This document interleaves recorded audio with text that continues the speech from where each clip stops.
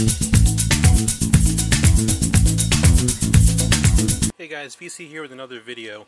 If you are recently getting the Untrusted Device issue when trying to cast to your Android or Google TV device, try the following fix.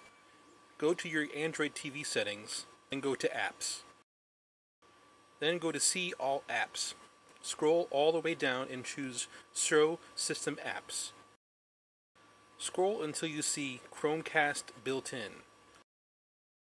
Then click Uninstall Updates, and that should do it. If you want to prevent it from auto-updating, go to the Google Play Store app. Then click to the right on your ID. Go to Manage Apps and Games down and to the left. Move right under Turn Off Auto Update and click Turn Off. And that's it. Once again, thanks for watching, and be sure to like and subscribe.